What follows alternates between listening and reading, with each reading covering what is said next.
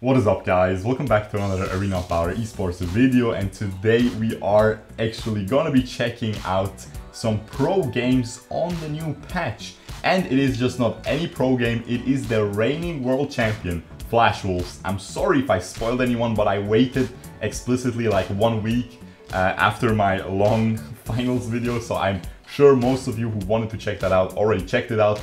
And yeah, we have a Flash Wolves going up against HKA here. Of course, HKA was at the AIC at the APL as well, excuse me. And we have the new patch, okay? So we have the new enchantments, the Forest Wanderer buff, we have Endless Cycle nerf, we have Thorne, we have Allain, we have so much new stuff. We have Elsu being banned out because he's incredibly strong with that Forest Wanderer enchantment. Xenial ban, similar to the APL. Zip ban, D-Rock is nerfed, so we might not see him coming out as much anymore. By the way, let's just quickly shout out the GCS here, okay? Garena is doing an amazing job with this interface, right? Just take a look at this, man. The bans, the picks, it is just absolutely beautiful. You always see the players top, okay? Stellar performance there by the GCS broadcast. And yeah, we have a Richter ban coming out as well. Now, what will be the first pick? As I said, Thorne is available, okay? Thorne is incredibly broken as well, so we might just see that being first pick. Allain, I don't know about Allain's strength. He doesn't seem like a hero for competitive. And we have a Thorne pick. That is already going to be super exciting to watch. And yeah, we'll see what gets picked here. They're hovering a Zenka. Now, he was buffed, but I don't think this is, I think this is just a troll hover. We'll see what comes here by HKA. Of course, Caffany is still incredibly broken, guys. Laville is still incredibly strong as well. Ignis being picked out. Yeah, after D-Rock's nerfs, Ignis is probably the strongest mage right now. Ilumia is really strong as well, okay? So we might see her yesterday or today. I'm not sure when I'm uploading this one, but I already made a video about Ilumia, how strong she is right now. Vera being hovered as well. She was buffed, of course, as well. She got changed a little bit. Video coming in of that, a nice gameplay of that coming in soon, so make sure to subscribe if you don't want to miss that. Anyway, let's see what we see here. I don't think Vera is a good pick. Even if she's somehow really strong now, I haven't tested her, but against Caffany, against Ignis, I don't think you can I don't think you can walk into those ranges without just being bursted out. We have a Kriknak hover. I think Kriknak is a great pick against Caffany and against Ignis. And yeah, we'll see if this... guys, I don't think Vera is getting picked, okay? Let's just be real. I don't think Vera, at least in this game. Again, against Caffany, against... He switches last second to Ilumia. Beautiful. We're already seeing Thorne. We're seeing Ilumia. We're seeing some new enchantments. So this is gonna be super exciting. We can scout these builds and copy them for our own ranked games. And yeah, we'll see how this goes right now. What is HK gonna last pick before this second ban rotation, of course, okay? Now, both teams have a mid laner, both teams have a marksman, and seems like both teams are gonna have a jungler. Rourke is a good pick against Kriknak. If Kriknak jumps on you, you can ult and then just keep life stealing, and after his initial burst, he just dies very easily. Rourke is also amazing against all that CC coming in by Ilumia. So I'm really liking that Rourke pick. We'll see if it gets locked in though. And against Thorne, I mean, what are you going to do against Thorne? He is absolutely insane. I highly encourage you guys to check out my Thorne guide, which I did on the test server with a good build, with a good enchantment setup, Arcana, all of that good stuff. So check that out. If you don't know what Thorne does, of course, he is crazy. Really looking forward to seeing who's gonna play this. We already have a Kriknak, so it won't be a Thorne jungle, although that's really good, but it won't be for sure because Kriknak can't really lane. I mean, he can, but come on. I think we will see him on Gaduo. I believe he is the marksman player. And yeah, we have a Florentino ban coming out and an Allain ban. Wow, is it gonna get locked in? I don't think it's locked in yet. Maybe they're just hovering it. But I want to see if that Allain actually gets banned. And we have a Teamy ban, which is really, really good. It's a super good counter against Kriknak. It's a super good pick along with that Caffany and that Rourke as well. becomes extremely unkillable, and we have a switch to Roxy, so no Allain ban. If we see Allain here, that would be such a cool game, but I don't think, guys, Allain seems like a really nice hero for solo ranked, but for competitive, he doesn't have a lot of agency, you know? He doesn't have a lot of outplay potential, like he has some heals here and there, he has his ult, which is really cool, but at the end of the day, I'm not sure about Allain's strength yet, especially because the people in my Discord who are on other servers than EU RNA, who already have Allain for a long time, are saying that he isn't that strong, okay? Meanwhile, they're saying that Thorne is completely broken, so we see the same trend here. Alice ban, so it seems like Flash Wolves is definitely banning a lot of supports, and we have an Allain and a Zata hover, okay? Now the thing about Allain, the thing about Zata here, of course, they already have a mage, so that would be troll, right? But Zata got also buffed, so expect to see more Zata, and I think I'm gonna put the whole series, I think this is a best of 3, we're just gonna put this in one video, I think, okay? So, again, I think when I do these esports reviews now, I'm just gonna go put whole series in one video, so you can enjoy your Arena of Valor Shurko movie every now and then with some healthy snacks like veggies, okay? Now we have a Lubu being picked up, so that is gonna be going to the Slayer lane for HK here. Omen is still available, guys, okay? Omen is a really, really strong pick. We have Varus hover. Now Varus is not the best hero right now, however she's getting a mini rework again on the test server, okay? I won't make a video, I don't like making videos about test server changes, because they keep changing, you know, until the full release. So, but Varus is basically reverting to 4 stacks on her passive, but we don't have that yet, so I don't think she would be a good pick. And yeah, exactly as I said, Omen was up, they pick it up, and we have an Arum. Now Arum really isn't picked often, but against Rourke it is completely broken, guys, and against Lubu as well. It completely counters these 2 heroes of the enemy team. So yeah, it will be very difficult for the enemies to play against this Arum. Meanwhile, on the side of HK, we have an Ormar pickup for their support role. Very nice combo, so much CC coming in to help that Caffeine out, okay? So very nice draft from both teams. I mean, of course, I can't rate them too well yet because we haven't seen how these new heroes interact. Look at this interface, man, I'm telling you. GCS better production quality than APL, which is hilarious. But yeah, look at this crisp resolution too. Come on, guys, we gotta simp GCS a little bit here. Is of course the Taiwanese Pro League. Yeah, now we have a Flash Wolves going up against HK. The game is starting right now. Game 1 of this, I believe, best of 3. And we have Ignis already doing his spamming thing where you hit only 1 or 2 minions and 1 is not hit with your S1, and then you can just keep, you know, applying mark to the one where it didn't apply first, and you explode the other mark, so you reset the cooldown instantly. But now the other one has a mark, so you can spam your S1 again and reset it, and then you can just, you know, and instantly clear that wave. It uses a lot of mana though, so you don't always want to do it. We have ooh, look at the enchantments being shown. So straight off the get-go, only 2 Endless Cycles. Of course, Endless Cycle received such a heavy nerf. Oh my god, this Ilumia is losing this lane hard right now. This shouldn't be happening in my opinion, because Ilumia can fight very well against this Ignis. Also, Ilumia is going for a Phoenix tier. Of course, that got reverted as well. Is a very safe choice for competitive. I don't recommend it for your solo rank games though.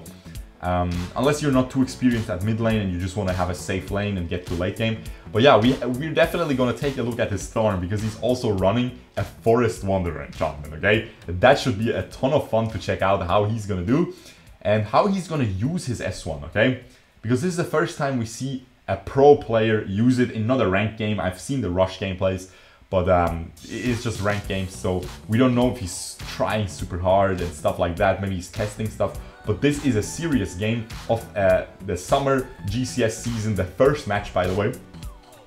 It just happened to have the world champion in it already, so of course I had to check it out. And yeah, Thorne with Forest Wanderer. We will see how this goes. Flash Wolves is already getting invaded here. Of course, HK has an incredibly strong early game with Rourke and Ormar, but look at this Ilumia ult. Ooh, beautiful dodge by Shaolin coming in. He dashes between the two Ilumia ult instances and is able to dodge away from it. And now again, and as I said, they have such a strong... Also, what's going to be really interesting is to see these support items, okay? I think both supports are going to go for the shield enchantment or the shield thingy support item, okay? Because I think it's absolutely busted, man. It gives you such a large shield. And right now we have Arum engaging onto this armor. They are not able to pick up this kill. No first blood drop so far. Still a 500 gold lead for HKA after they invaded that blue buff and got it from this Quick Knight. This is definitely going to set him back. And yeah, also Flash Wolves is not playing with their main jungler. Kato is not playing, right? Flash Wolves was Kato, yeah. I believe Kato was on Flash Wolves. And they're playing with Soar instead of Kato. So we'll see. Maybe they're sandbagging here a little bit. Maybe they're giving the man his well-earned vacation, you know, after hard carrying a lot of these games on his jungle. Yeah, as I said, I expect either the purifying item, support item, or the shield support item from both supports, because these seem just so strong. A shield for everyone in your team around you that is absolutely ginormous, honestly. Remember, the old shield support item was only on one person, and it's almost the same. It's the same shield almost, okay? It's just so much, just such a huge shield. And the purifying item now not only blocks the CC, removes CC, but it also gives you a heal for the whole team, okay, around you. So, I don't know, I feel like these are crazy. The aggressive ones, it doesn't have too much range, but while I'm saying that, we have a fight breaking out. Rourke drops too much CC, too much burst for his shield. He drops in the end. And of course, on HK's side, no endless cycles available, but now Flash Wolves is once again re-engaging this. Lubu sustaining very well. He does not get his S1 back though. Kriknak drops to the tower though, uses endless cycle instantly, and now this Ignis is in a huge pinch as well. Gets taken down in the end by Heroes. Heroes gets CC'd, will drop to the tower. Beautifully played by Abao on his Ormar there. Is able to get the blue buff, and now he goes back in on Shishi. See, he already has the shield item. Yeah, he already has the shield item. Do both of them have the shield item? I can't tell what... I think Arum has the small item still, right? I can't really tell. I can't really tell, guys. This is too small. I looked like an absolute idiot moving so close to the camera. But I don't even care, guys. I don't even care. Anyway, we have... Okay, I'm gonna stop. I don't know what Arum has. We will see whenever she uses it. I think she still has the small... Oh, she just upgraded. That is the eye, okay? I believe. Now the eye... What I was gonna say, the eye is really good too, because it gives you movement speed. Of course, Arum wants to engage... But yeah, usually you see the eye only against invis heroes like Kira, like Quillen, stuff like that, like Wukong. But yeah, she went for the eye to just help with the engages. Now this Thorne is getting attacked here, is not really doing too much damage. Ooh, the shield once again. Guys, this shield, man, I'm telling you, this shield support item is insane, okay? You have to try it. I mean, I play Richter support on the new patch. I'm gonna make a video soon where you just play super aggressive, right? And man, even on that one, I don't go for the missiles, okay? The missiles, they have like such a small range, guys, okay? It is not really impressive to me. They don't really do a lot of damage. I tried them on Joker support. My auto attack has the same range or something as this thingy. It's crazy, man. I don't know. I mean, the empowered auto attack. So I'm not a fan of that. What else is there even? There's one more, right? There's one more support item. Oh yeah, the one that buffs you. That is always solid. It gives you a lot of stats, but in pro play, you most of the time having another button to press is very good because it gives you more abilities to use. Yeah, oftentimes items without an active are inferior to items with an active, okay? Yeah, it is what it is. It is what it is. The best example is in Dota. I'm gonna use some nerd talk here, okay? In Dota, there was an item called Daedalus that gave you so much crit chance and crit damage. It was so broken, just the raw stats, but it didn't have an active, okay? And in Dota, the items, almost every item has an active. Sometimes you have like 5 actives in your whole thing, okay? You have 5 additional buttons to press. Streamer, oh my god, beautiful snipe there onto that Ormar, gets taken down in the end.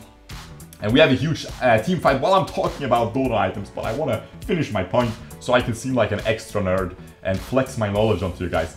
And no pro bought Daedalus ever. It was so ridiculously strong. No one ever bought it because they kept saying, man, I would rather buy something else with an active, right? I would rather do some less damage, but I have a broken active, okay? And the actives in Dota are incredibly broken. Imagine a Purify, but it lasts, and it also makes you immune to magic damage, and it lasts like 8 seconds. It's crazy, okay? So yeah, stuff like that. Interesting. That is why we probably won't see too many of these this passive support item picked up, and Omen is getting engaged upon right as we speak. Ooh, beautiful chain CC coming in by Ilumia with that ult. You can see it comes out much faster. That is exactly what I was talking about in that Ilumia gameplay that I uploaded either yesterday or today. I don't know how long this will take to upload, let's be real. But yeah, crazy game right now. We have Thorne using mostly his purple bullets, okay? That is how he's gonna deal the most damage. Now, I'm not sure if they're playing on the newest patch. I believe they are, because we have Ilumia being picked up. She is, of course, only strong on the newest patch that I uploaded like 2 days ago, the patch notes for. So I believe Thorne is already nerfed, okay? And a lot of that nerf was to his purple bullets. So I'm a little bit confused why he's using those.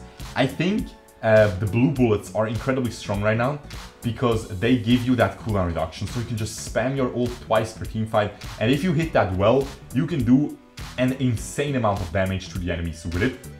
We have a 3k gold lead coming in by HK, so the world champs are losing right now, okay? We have the Thorne just going for that standard build. I believe I showed you a very similar one. I think I would go for handshake. But again, this is pro play. The enemies have an Ignis and Ormar. That's a lot of CC coming in, so a slick sting is oftentimes better in that case than a handshake. But man, I'm not sure what to say about this Thorne because he's still going for the purple bullets. So maybe they were so ridiculously broken that you still have to go for them. And you can see he always uses 2 of them and then he just chills, okay? So he doesn't instantly activate, so he doesn't waste the cooldown instantly on his S1, okay? So definitely something to learn and pick up from this gameplay. Oftentimes you just want to use 1 of them, and now it went on cooldown. He wanted to clear the wave as fast as possible, and HK is in a very good position here because, I mean, I don't know how to rate Thorne for the late game. Still, I think Thorne probably is ridiculously strong late game. That ultimate does a lot of damage in team fights. That S1 has so much versatility for the late game. That S2, a lot of mobility. While I'm saying that though, Rourke gets completely called out, tried to dive Shishi under the tower. Shishi flickered over the wall and kited everyone. Now the thing about this Illumia is she's very prone to getting dove, to getting jumped on. But while I'm saying that, they get another kill onto Ormar now. Flash was definitely getting a nice little comeback here. Still almost 3k gold behind. Ooh, beautiful re-engage there by Ignis. Uses his flicker but forces the Thorne's flicker as well. Now, as I'm saying, Thorne has a lot of possibilities to play the late game. He has that percentage magic damage on his purple S1. Now, the thing about Thorne is, I'm not sure if he outscales Kefin, okay? So I'm not sure who to give this late game to, because let me tell you, ooh, beautiful ult flicker coming in by Heroes on his Omen, catching out Kefani, and they get the Ignis as well. Now that is a complete comeback. They can, oh my god, what is Rourke doing? He just dives into 5 people by himself right there. That is a free Slayer right now. Beautiful comeback coming in by Flash Wolves here on the back of Heroes there. Very well played. And as I said, was that stolen? It was stolen. No, it wasn't stolen. My bad, it wasn't stolen. I was looking at the ground for the purple buff, right, on the Slayer, but I forgot on the new patch they changed it to this bluish glow, which I think is really cool, but Yeah, I thought Ormar stole that. He tried to go for the heroic mission, wasn't able to do it. And also, yeah, look at this combo, man. Illumia and Omen, such a nice combo to hit that ult guaranteed while Omen is ulting the enemy. I mean, the enemy can still dodge it, but it's very difficult to dodge it at that point. And look at this Arum, just keeps diving the enemies. Beautifully played. I have to say, this Arum is executing her pick extremely well. Definitely one of the main players for this team as well, who is doing extremely well. And yeah, look at Shishi, 0-0-12. This is the power of Ilumia. You're gonna be assistants, Andrew, but you are gonna be so impactful in these games. And man, I'm telling you guys, Ignis is one of the strongest late game mages, but Illumia might take the K. Oh, beautiful S1 flicker by Shishi there, engages the team fight, ults instantly, a game over pretty much there. Oh man, that is so well played right now. Very, very impressive. Meanwhile, Rourke was able to, I don't think you can 1v1 that. I don't think you can kite that. Yeah, that was crazy. That is why Sor is not the main jungler. I'm just kidding, man. I can't flame you. But yeah, that is why Kato is the main jungler. Let's just be 100% real. That, even I see that is absolutely garbage. Probably even you Silver Boys saw that. You can't do that against Rourke, but it's all good. Look at this Kefini just being completely... Oh my god, that ult was terrible. That ult was terrible, Thorne. You are in range. You have to keep auto-attacking. You just stand there charging your ult for like 15 years there, leaning back like an absolute loser, while Kefini is just beating you up, life-stealing everything back up that you did to her. Oh man, and you end up missing it as well. Come on, man. That was terrible. But it's all good because it gives us a more fun game. Another comeback for HKA right now. Ooh, beautiful. Look at Heroes, man. Instant flicker ult onto this Kefini. They drop her. Kriknak drops again, but that's all good though, because now they can maybe win this team fight, because this Omen is incredibly strong. Look at this, man. Oh my god. That was a good Thorne ult. Half health of both of these enemies, man. Thorne is so incredibly strong. Look at this, man. He is just completely smurfing on them right now with his S2, with his S1 there on blue. It was on blue. I think he will use it on blue again, but I think it's GG anyway. But if it wasn't GG yet, he would use it on blue. He's using it on blue to get the ult back sooner, okay? To get that cooldown reduction. Nice game one, man. Super nice start to the series. Very excited to check out game two. Let's see who gets this MVP. I believe it should go to Heroes. He completely turned the game around two times with that ult flicker. But it will probably go to Shishi because he had the most... No, it did go to Heroes. Beautiful. Well played. Very well played. Super stellar performance by Omen. And yeah, we will move straight into game number 2 here. Okay, guys, listen. Okay. Listen, boys. There is no game 2, okay? It's a best of 1. How could I know, though? Take a look at this. Match 1, game 1. What is that, the GCS, huh? I was simping your production quality. What is that? Huh? If there's no game 2, why are you calling it game 1? Huh? How can there be game 1 without game 2? What are you doing? You make me look like a clown, but you're the clowns. Anyway, guys, let me know what you thought. This is gonna be the end of this video. Let me know what you thought about this. That was a super nice game to check out. I will keep doing these esports gameplays, not daily, but you know, every now and then, like maybe 3 per week. Let me know what you think about this plan. If you did enjoy, make sure to drop a fat clown emoji for GCS. Game 1 without game 2? What is that? Huh? Guys, my falsetto is insane, okay? Insane. The gaming singer. Hope you guys enjoyed. If you did, leave a like, subscribe, and I will see you guys next time. Peace out, boys. Bye-bye.